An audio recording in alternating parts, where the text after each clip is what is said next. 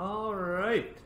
Hello, everybody, and welcome to Quarantine Coffee Hour. I'm your host, Derek Pratt. Sorry you can't see me today, folks. We're trying out a new thing where I, show you a PowerPoint. You don't have to stare at my face the whole time. I assure you I'm here. I'm not just this disembodied picture of Oliver Wendell Petrie's head, who we will be talking about on today's program. Once again, this is Derek Pratt, the educator at the Erie Canal Museum. I assure you, I have on a lovely Hawaiian shirt and am continuing to drink recessed coffee, as always. Sadly, you can't see my mug today like we usually have. This one says, "I love cheese."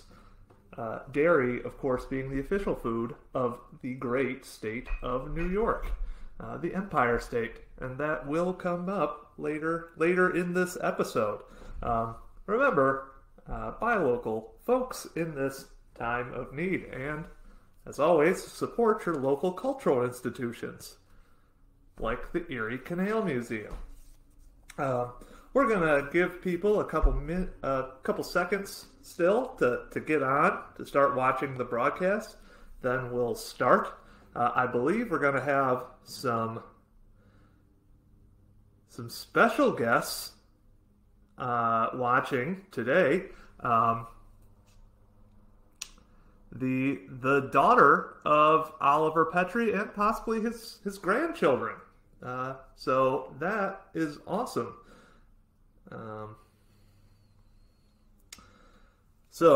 As always, please say hi in the comments and where you're watching from. And without further ado, we've got a decent crowd here.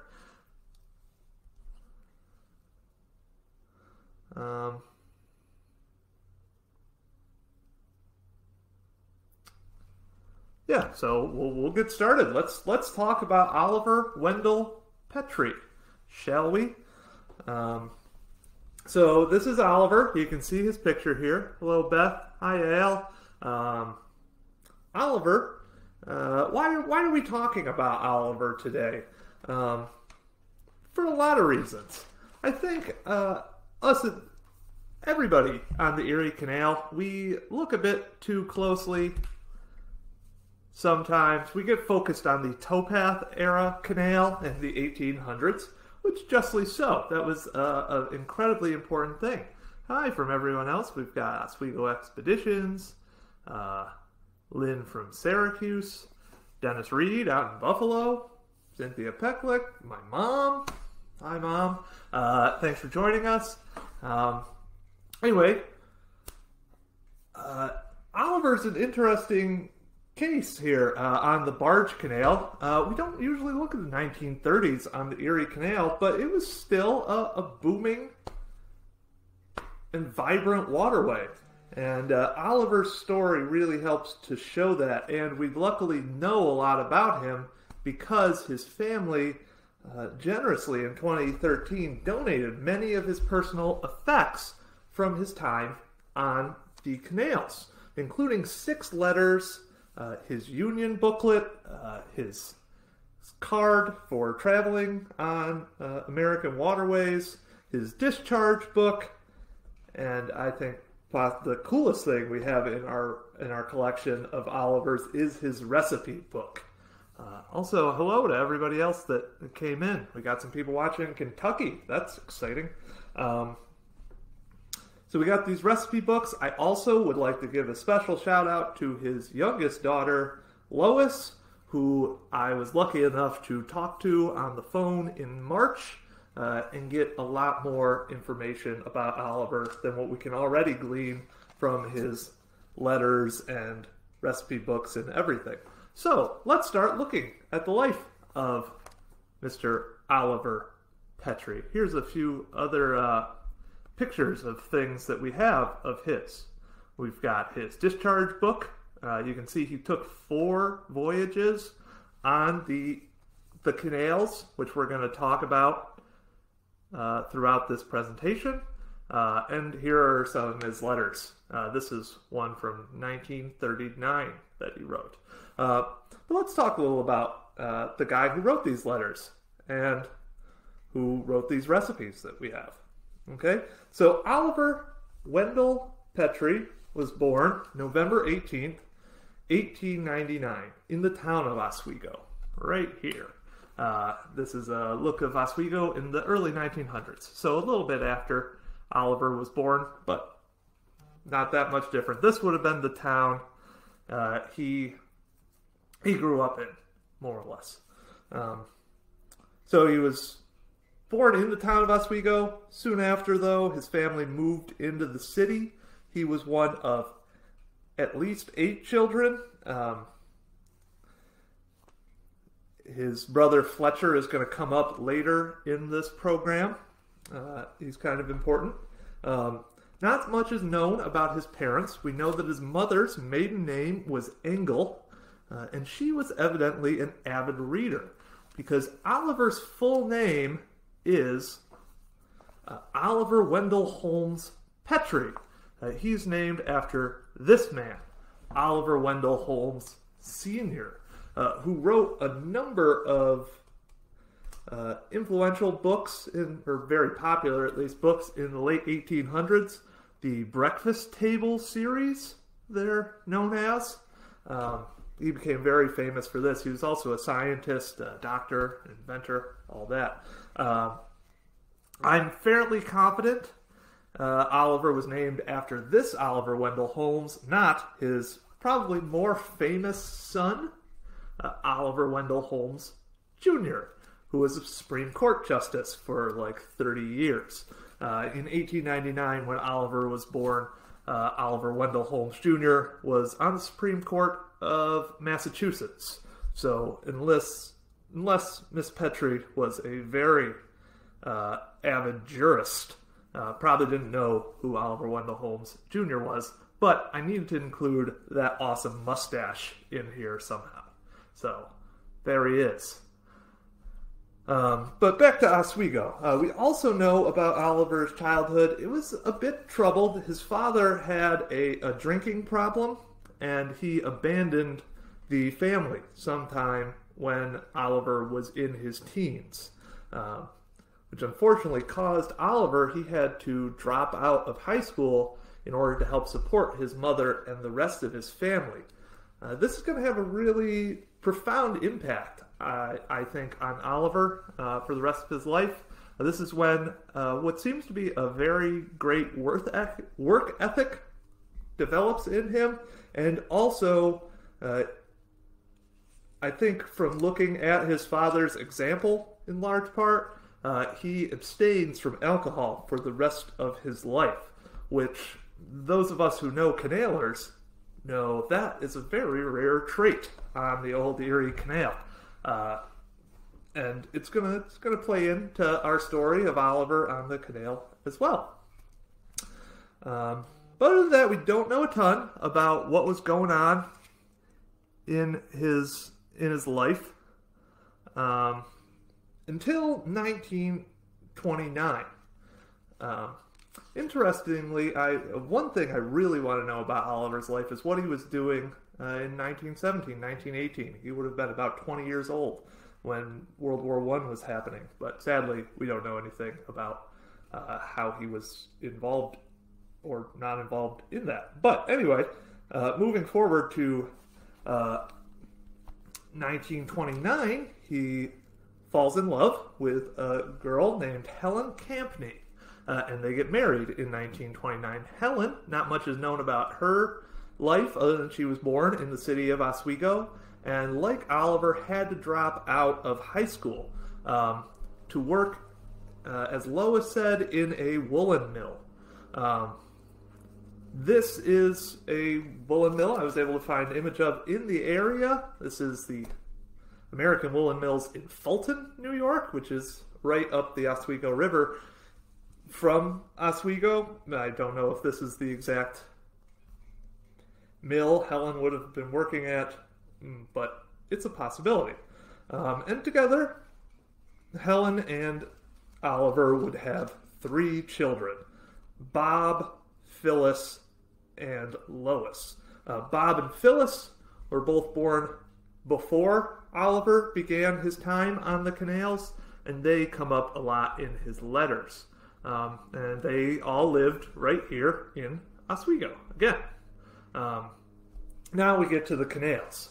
We don't know when exactly Oliver, how it came to be that Oliver ended up working on a canal barge. But here we have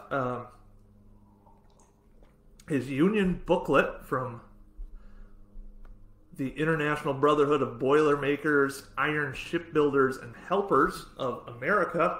You can see here, Oliver was a helper, which is probably a pretty broad definition, and he's going to end up as a cook on these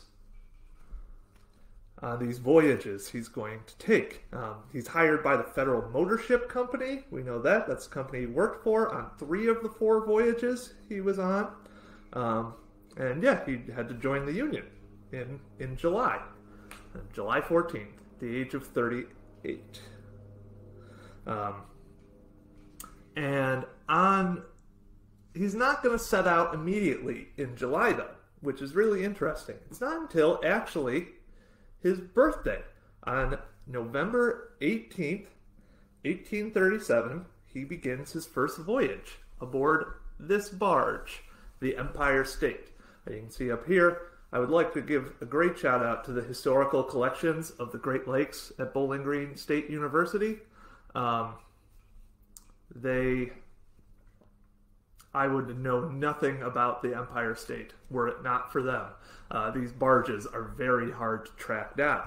But thanks to them, we do know that the Empire State was 244.5 feet long, 43.5 feet wide, which is just large enough to fit inside of a modern barge canal lock. And this barge, it was an oil barge made of steel. It could carry 1,355 tons of oil. Those of you who follow the Erie Canal regularly, you might be more familiar with enlarged Erie Canal boats. Those could carry about 100 to 120 tons of goods. So the barge canal, as you can see, allowed boats to carry more than 10 times how much boats had previously been carrying on New York State canals. And that's how they were able to compete with railroads. This boat was built in 1929 up at the St. Lawrence shipyards in Ogdensburg. It's owned by the Federal Motor Ship Corporation for most of the time. At some point, it gets renamed the Buckeye State, which checks out. The Federal Motor Ship Corp, for some reason, they like to name their boats after state nicknames. There's another boat called the Badger State. And Bowling Green identifies that it was supposedly, the Empire State was bought in 1952 by a group of Honduran investors who then later scrapped it a few years later. But I'm not sure if that's totally correct, because also in our archives is this newspaper clipping showing the Buckeye peaking at Oswego. Based on the back of this clipping, it appears that this article was produced in the late 1970s, so maybe the Empire State was still prowling the waters. But if it was, it would have had serious modifications over this boat that we see here. But just a thought. And Helen, I believe this is her handwriting here, identified this boat as the Empire State. Who knows, though? Let's look at the voyage of the Empire State. Oliver's first trip aboard a canal barge. They set out from Oswego, like I said, November 18th, Oliver's birthday. And he writes his first ever letter. He even says it in the letter that this is the first time he's ever written Helen a letter on November 20th, 2 days in, while he's on Lake Erie, headed for Detroit. He was very impressed by this canal, the Welland Canal. We see here this flight of locks. The Welland Canal connects Lake Ontario and Lake Erie. It bypasses the Niagara River. These locks, which he was amazed by, they raise 75 feet each. So we're always impressed by the Lockport locks, which raised about 90 feet. This flight of locks in Thorold, Ontario, they're even bigger than those locks. So very impressive. And yes, thank you to the Canal Society of New York for these great images. Their collection is stored at the Erie Canal Museum. Oh, I forgot to say, from my discussion with Lois in March, the Empire State also has a crew of about 6 to 7 men on board. So, back to the voyage. He passes through the Welland Canal, meaning that the Empire State would have taken the Lake Ontario route instead of going through the barge canal in the western part of New York State, then goes to the Welland. In his letter, he mentions that they hope to get to Detroit by the next morning. However, there are snowstorms on Lake Erie. Many of you might have noticed that this trip begins very late in the canaling season. And for anyone who's listened to Gordon Lightfoot before, you know the dangers of traveling on the Great Lakes in November. And it appears that the witches of November had come a-calling. There's a snowstorm on Lake Erie. Oliver doesn't know if they're going to make it to Detroit in time. He hopes they do. But they might have to find a safe harbor for the night. Which is pretty interesting to actually read a first-hand account about these Great Lake snowstorms. Also, yes, on the Great Lake they call Gitchagumi. But this isn't Lake Superior. Anyway, he also in the letter, he writes to Helen that he needs her to go immediately to the, wherever I think the hospital, and get him a birth certificate because after they go through Detroit, they're going to carry on into Chicago, which that's really interesting that he's going to Chicago. I know from Lois's recollections and from she knew he went from Detroit to New York City, which is the route that we believe he definitely took. Other than that, it's not 100% sure where he would have gone. From the letter, we can glean he went to Chicago on his first voyage, but who knows if he went to other places on the Great Lakes or the coast. His discharge book is very vague about destinations that just say Great Lakes and coast. In his recipe book, I think I may have found a hint that he might have gone as far as Baltimore on the East Coast, but that's not, it just mentions Baltimore once. Who knows? It might have been an ingredient, or something along those lines. So I'm not going to say that. But anyway, he's not going to get off in Detroit. He's going to Chicago, where he needs to get his seaman's book. So he tells Helen to get him a birth certificate and send it on to him in Chicago. Evidently, government worked much faster in the 1930s, because he was like, the day you receive this letter, please just go get me a birth certificate. Hey, who knows? That might have been easier said than done.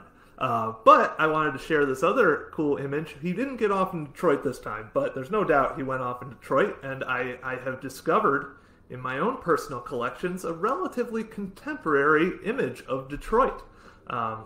Here it is. This is a photo of the Detroit Tigers Stadium, taken in about 1946, I believe, by my own grandfather as he was returning home from World War II. Now, World War II is going to play a pretty big role in this whole story. And I love baseball, and I love my grandpa. So I wanted to toss this in there. And it is the 75th anniversary of VE Day was last weekend, so should give a shout out to all of our great World War II vets. But moving on, back onto the Empire State. So like I said, Oliver served as a cook. However, if you look at his discharge book, he is listed as a second cook. And in his first letter, he talks about the head cook on the Empire State. It might be that Oliver was serving almost an apprenticeship on board the Empire State. Because like I said, we have no idea what experience Oliver had, either in seamanship or as a cook, before he enters service on the barge Canal and the Empire State. So who knows? There's the cook is described, however, as a swell fellow. So they got along well, and he seems to have learned a lot. And unfortunately, we do not have any more letters from Oliver until his final voyage. But he is going to finish this voyage on the Empire State. It's a very short one. It ends December 18th, 1837, which makes sense. Like we said, he starts this voyage relatively late in the canal season, and so he's only on the water for about a month. He's going to take 2 more trips on the Empire State. The next year, it's going to start earlier, September 3rd, 1839. That voyage will last until December 7th, 1938. And then his next voyage, and his last voyage on the Empire State, is going to be April 21st, 1939 to May 19th, 1939. Then, we're going to get to it later, he's going to be transferred to another ship, I believe, as their head cook. So he serves this kind of 2-year apprenticeship, learning the ropes. So let's learn a little about what he did learn. Okay, here's one of the recipes of Oliver's. This is his recipe for chili con carne, and his recipe book really shows us a lot about the history of food, kind of, in this era. And we can break this down into a lot of ways. For one, you'll see in all of these, he must have been using a wood stove. There are no exact measurements, no exact times, like heats. There are exact measurements. I'm just talking about for like cooking. He doesn't give you generally times for how long you're supposed to put it in. You can see you're supposed to brown it in the oven. Not an exact time, as you can see, and there isn't a heat. Other recipes, some of you may have seen the Erie Canal Museum's new series, Cooking on the Canals, which uses these recipes, which we will be putting out on Fridays now and again here, so you have that to look forward to. Also, I'd like to give a plug to the baking lesson we made for elementary kids. If you know any younger kids, you can teach them math and history at the same time with Oliver's great brownie recipe. But anyway, back to this recipe. Clearly had a wood stove on the boat. You can also see he has things. From my discussions with Lois, he would pick up all of his ingredients in New York City at one specific store. Based on his letters, he would occasionally stop in at other places to pick up groceries. But if he was picking up all of his food in bulk, there are some things like this 1 pound of hamburger, that could not have kept on these long voyages he would have been taking between Detroit and New York City, which indicates he must have had some kind of way to refrigerate his food. The traditional way is the icebox, but I think it is entirely possible that Oliver may have had something resembling a modern-day refrigerator on board the Empire State. You see Frigidaire introduced what is essentially the modern refrigerator in 1923. Freon becomes very popular as that decade progresses, and by the 1930s they were starting to become somewhat common household items. So I think a oil corporation like the Federal Motor Ship Company was, it's very possible they, by the late 1930s, would be able to outfit their ships with this relatively new technology. I don't know, though. That's somewhat... All right, sorry about that, folks. I don't really know what happened there. My internet just cut out, which was lovely. It was great timing. Again, sorry about that. But anyway, I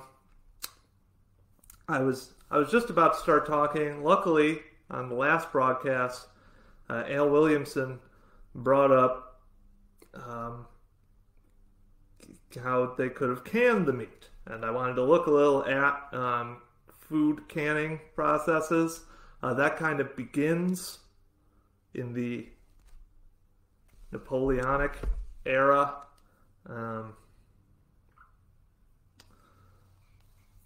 When there's these large armies moving around that need to be fed.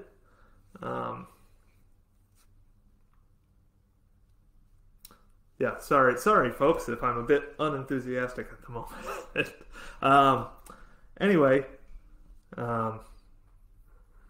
where am I? Yeah, so there's these large armies that need to move around in the Napoleonic era. And that's when they start inventing ways to can food and preserve it better.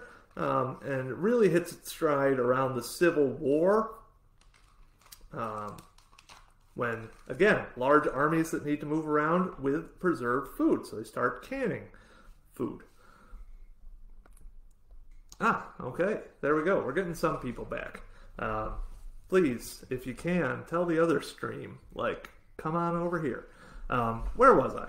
So anyway, late 1800s canning really takes off. And by 1904, the modern can that we're aware of today is patented, how to make that sort of can in 1904. Don't ask me how that happens. I'm no expert on canning, just wanted to talk about that. And you can see by the late 1930s, these sorts of tin cans are very, very common in the United States.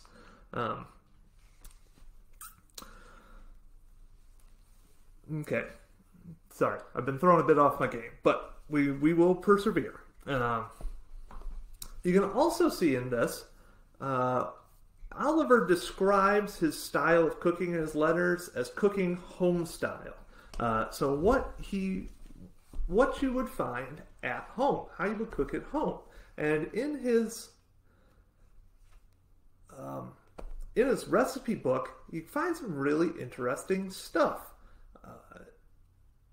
America in the early 20th century is really starting to expand its diet. Oliver specialized in soups and stews, and we get a lot of these traditional, just like beef stew recipes. But we also, as we can see with this chili con carne recipe, we're starting to see the influence of immigrants on the United States food culture. With the chili con carne, he also has things, as I mentioned in the article that we published on Monday. He has Hungarian goulash, chop suey, and there's a number of other things, but I can only write so many things. But I wanted to look a little at how some of these foods were getting. How did Oliver find out about chili con carne, a Mexican dish? How did he find out about Hungarian goulash? So let's take a look. Chili is really popularized here. Chili obviously is from Mexico originally. They started creating chili con carne hundreds of years ago in the Spanish colonies of Mexico. Once things like beef and pork are introduced to the New World. Eventually it migrates up into Texas with Mexican immigrants to Texas, especially in southern Texas and San Antonio specifically. So when this event happens, this is the 1893 Columbian Exposition in Chicago. It is a massive event. This event has lots of big historical implications. It's at this that Frederick Jackson Turner first proposes his frontier theory about America. It sees the first Ferris wheel. In food history itself, it's huge. Remember we talked about brownies earlier. Those were invented for the Columbian Exposition at a hotel. Cream of wheat and Quaker oats and Aunt Jemima pancakes and juicy fruit gum all make their debut at this giant event. Milton Hershey sees a chocolate making machine, and he gets the idea he should invest in one of those. He's obviously going to create Hershey. Also, there's a tiny little, well, I don't know if they were tiny at the time, but there's a tiny brewery in Milwaukee that wins the Best in Show award at this exposition. They win a blue ribbon for having the best beer. That brewery is Pabst, so that's where you get the Pabst Blue Ribbon from. But it's also where Texas has their own booth at this exposition, and they have a San Antonio section where they serve chili, and everybody at the fair loves chili con carne from the San Antonio people. And it really spreads to the Midwest originally. It becomes super popular. In the 1920s, there's tons of chili houses dotting the entire Midwest as they move out from the Chicago World Fair. Well, Columbian Exposition. And yes, as this comment says, thank you to the Library of Congress. They have lots of great images of this event. There's also even one of the buildings here still exists and houses the Chicago Museum of Science and Industry, I want to say. Don't quote me on that, but it does host a museum. So there's chili for you. It's very popular by this point, so people can find it pretty easily. By the time of Oliver's, it's become a national food. Similarly, we have here, this is Song Ying Lo, the finest chop suey house in Chicago. Chop suey, the origins of it are a bit shrouded in mystery. We do know, however, that it was created by Chinese American immigrants in California. It has kind of origins in some other Chinese dishes, but that also takes off in the late 1800s, around the 1870s, 1880s. It's big, and you can see by this stereopticon image is from 1903. I forgot.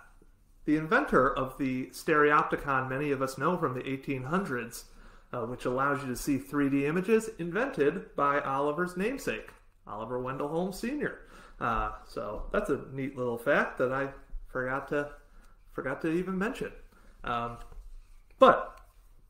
So chop suey's taken off, and by by the 1930s, it's a very popular recipe all around the country. And then there's the goulash. We see here in 1920 a great parade of Hungarian Americans in Washington, D.C.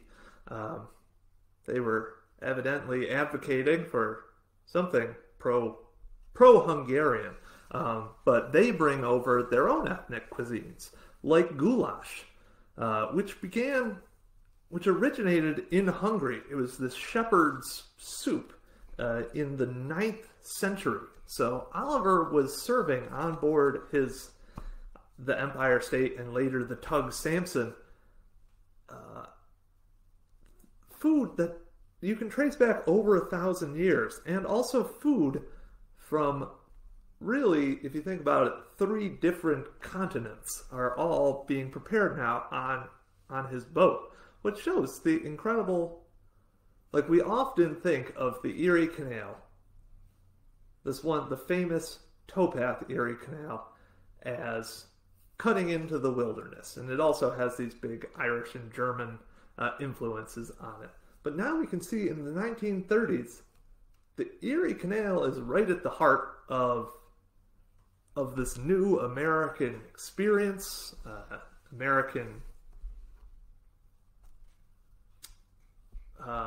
this heterogeneous society that these cuisines really represent.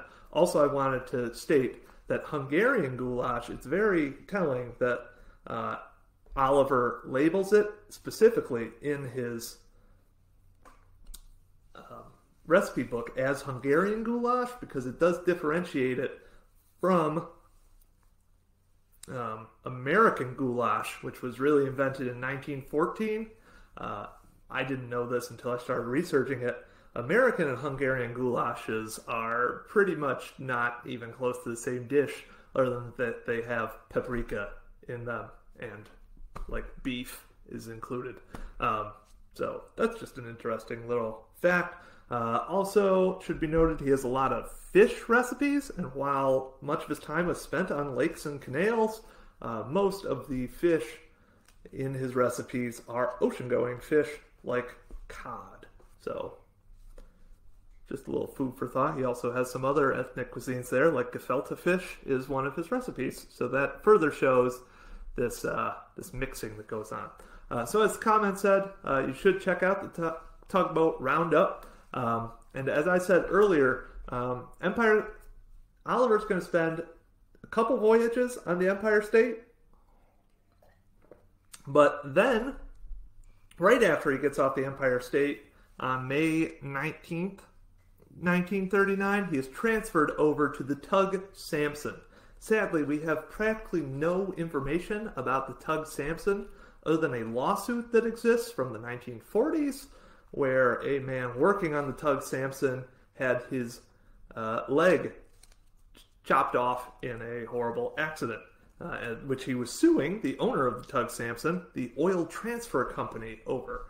So I guess because Oliver probably was a union worker, they would transfer you to different union shops on the line, is what I'm assuming.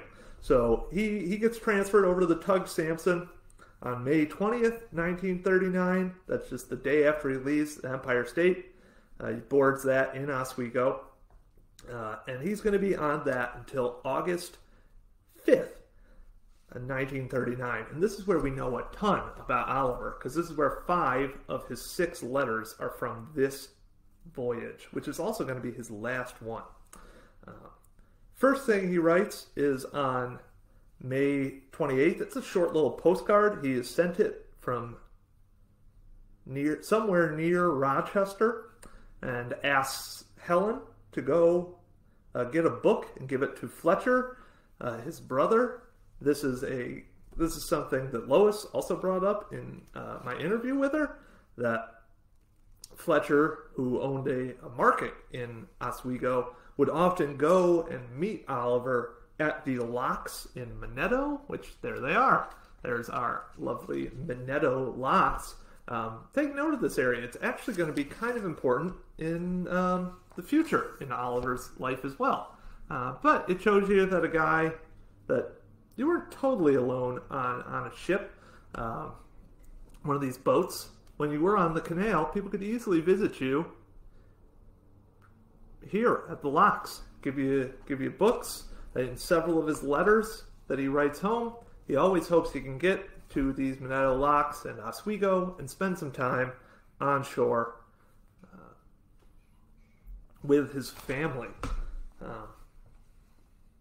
Anyway, moving on to his next letter, which is a month later on June 15th, you can see that in addition to traveling on the Welland, Oswego, and Erie canals, he also was going a little bit on these Champlain canals. He ends up in Glens Falls. And he's writing this letter from on the Hudson River, which this is one of my favorite letters of his. He talks about what Helen said, what Lois said, was his favorite point on the canal. On the whole route that he took. Right here, West Point. This is an actual postcard from West Point in 1939, so this is what Oliver could have been seeing, this scene from the Hudson River. Loved West Point. He said that passing by it, there was also a house up on a hill that he said was like passing by a dream castle. He said it never got old passing by West Point, and West Point is a gorgeous area if you're ever down in the Hudson River.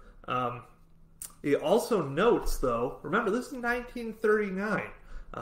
In a few months, World War II is going to begin with Germany's invasion of Poland. So West Point was really ramping up. We see here, this is a newspaper article, that the largest class ever in West Point history graduated in 1939, up to that point. I don't know for sure, but I'm pretty confident that even more people graduated from West Point in the ensuing years. He says that the academy was like a city, more or less, at this time, preparing for World War II. He also tells a fun story in this letter about how he gets in a bit of a miscommunication with a grocer in Troy who thinks he's on the Erie Canal. He's actually on the Champlain Canal, so he's out until like 2 in the morning, and the captain makes fun of him, saying he's a night owl like everybody else on the crew. Which, here's a nice little picture of Oliver at home cooking. He jokes around with Oliver that he's a night owl like everyone else. Oliver, as you remember, is a teetotaler, does not consume alcohol.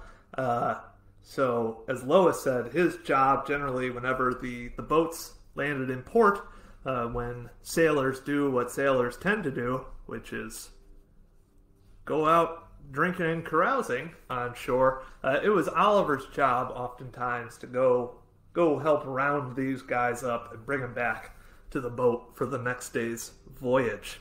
But here he is out until 2 a.m. And I would also like to note that one of Lois's dreams, she told me about in her interview, is that someone write a sea shanty called Oliver the Teetotaling Sailor about Oliver's unique life as a sailor who also abstained from alcohol. Very rare. And I think it'd be fun. So the challenge has been issued to our crowd. Anyway, on to his next letter, written on June 19th. He writes it to the kids, says he cooks better on ship than he does at home. Which, who knows? No one would really know. You'd have to eat Oliver's cooking both at home and on boat. But Lois thinks that's fairly accurate. This picture must have been taken on the weekends, because she said the only time Oliver ever cooked at home was on the weekends, never weekdays. Helen was the main chef in the household.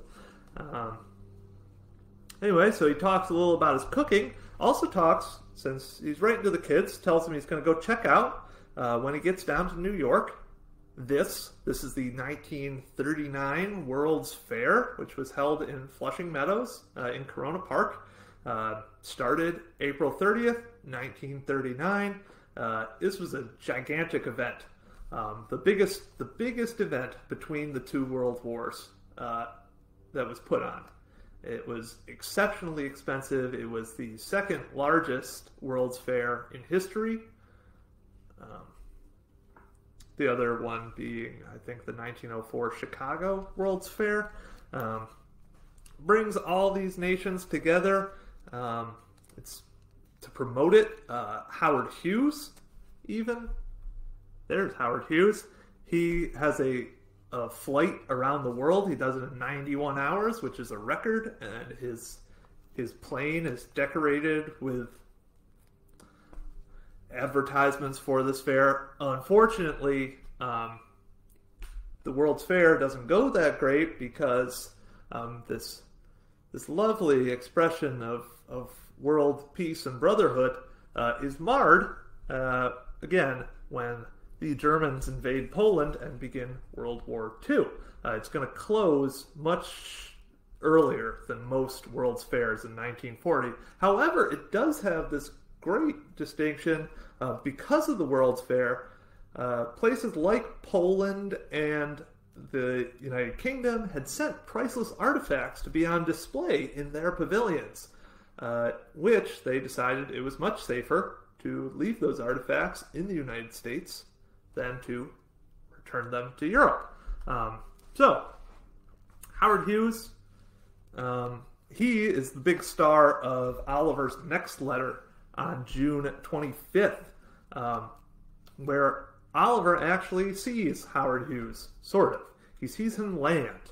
Oliver sees this plane specifically. This is Sikorsky S-43,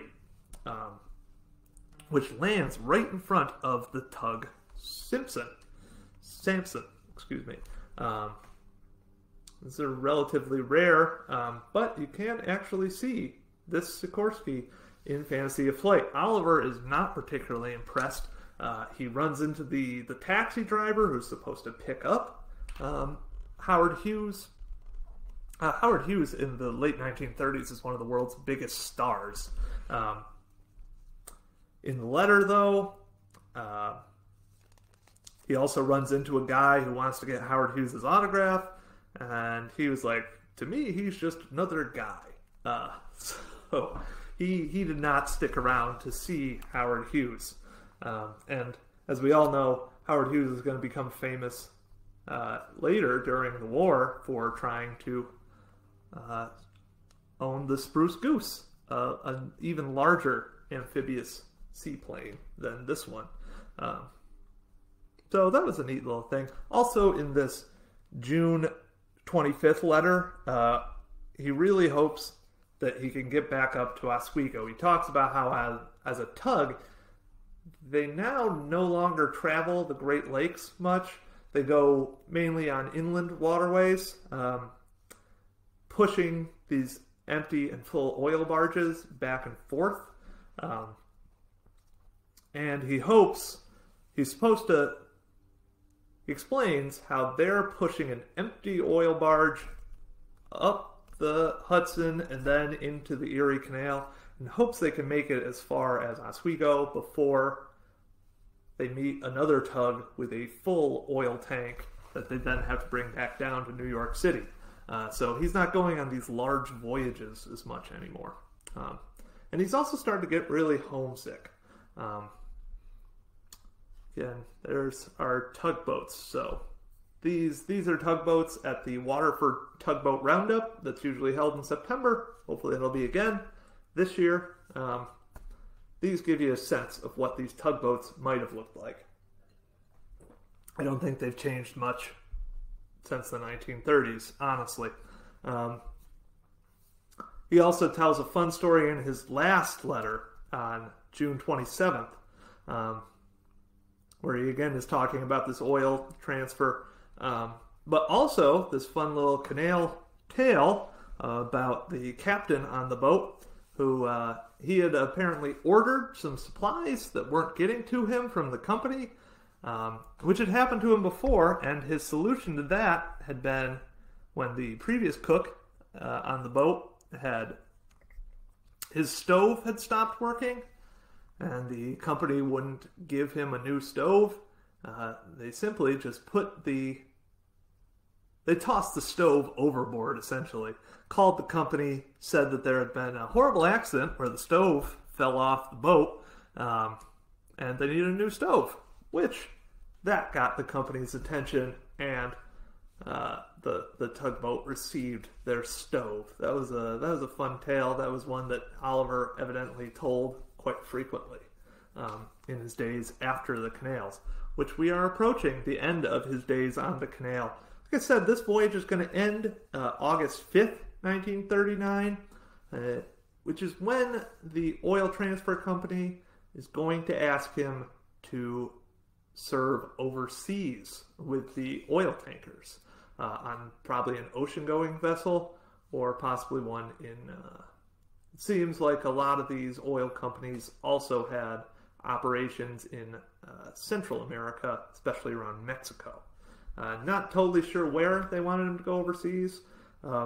He probably made a smart choice of not opting to go overseas, because it's shortly after this that World War II is going to begin, and traveling by ocean-going vessel became significantly more dangerous. And also, he did not want to leave his family, who he loved very deeply. So he turns them down and never really returns to the canals again so much. He bounces around to a couple factories. First, he works in Flexowire, which was in downtown Oswego, before he settles here at Columbia Mills. That's here. Sorry that the image is really blurry. Interestingly, people didn't take a lot of pictures of this factory. But right here, these are those Minetto locks where he used to meet Fletcher and get his books. So he was always right next to the canal pretty much his entire life. But he works here at Columbia Mills for over 30 years. Here's some interesting images from the Library of Congress. Oliver is quite possibly in this crowd. This was the United Nations Day, also Flag Day in Oswego. This is a collection of veterans in 1943 we've got, there's a Polish guy in here, a Yugoslavian, a British Army officer. People from all the Allied nations are in this group speaking to a group of factory workers who are doing invaluable wartime effort themselves. So there's several of these pictures in the Library of Congress's archives. And Columbia Mills made vinyl shading and vinyl products, so those had to have been important in wartime efforts at some point. And he worked here at Columbia Mills for 30 years before finally retiring. Also, to make money, Oliver was the Gladiolus king, essentially, of Oswego. He owned 2.5 acres of this, which he and the rest of his family tilled for most of his life, and they were the main supplier to Oswego florists of Gladiolus, which, when I talked to Lois and she told me about this, I honestly didn't know what a Gladiolus was, but now they are very pretty flowers, so that was pretty cool that he did that. The other big thing in his life was this. This was the Church of the Evangelists in Oswego. Oliver was a very pious man. It also contributed to his teetotaling. He was a vestryman in the church, which, from what I understand, is like being on kind of the church board. He sang bass in the choir. Helen played piano here as well, accompanying them. And when he died in 1967, spoiler alert, he was actually writing a history of of the church. So, like I said, he was a lifetime learner. In addition to, even though he dropped out of high school, Lois really wanted to emphasize that, and he instilled this love of learning into the rest of his children as well. Many of his descendants are involved in education now. So, some other interesting facts about Oliver. He never learned how to drive a car, nor did Helen. So they, as Lois said, the only time they would take a taxi twice a week, once to the grocery store, once to church. He must have taken a bus or something to get to Columbia Mills, I assume, though it's possible he could have walked. He loved classical music and art. Like I said before, he cooked on weekends, which from my interview with Lois, the poor family, because apparently Helen was not much of a cook. Her way, as Lois said, of knowing that potatoes were done was if you could smell the smoke. But anyway, he was a good cook. She particularly liked his chili con carne, which we looked at in depth there, and his tomato soup pie. So, like I said, he's going to work at Columbia Mills for 30 years, retire, and then sadly, in 1967, he passed away of a stroke. Helen would survive him for 30 more years, passing on in 1997. But he left quite a rich legacy. I can tell from my interview with Lois, his only surviving child at this point. She really loved him, and the family has done great. Seems like he was a great man. I would have loved to have met him at some point. And now we know so much about his story thanks to this great donation to the museum. So I would encourage you all, dear viewers, if you have any fun little canal-related things, you should look into donating stuff to the Erie Canal Museum. I would like to again thank the Oliver's family for donating what they did to us. And if you know anything about Oliver Petrie, please feel free to share it with us. Now I'll give us a little bit. Are there any questions?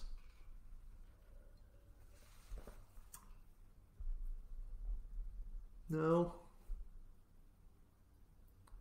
Okay, well, thank you very much, especially to those of you who stayed with us here. Bill Woolley's family had grandparents on the Cayuga and Seneca Canal. Very interesting. My family also migrated to Minnesota. So, neat. So yeah, thank you again for watching, everyone, and we'll see you next week, hopefully sans the technical problems. Okay, goodbye.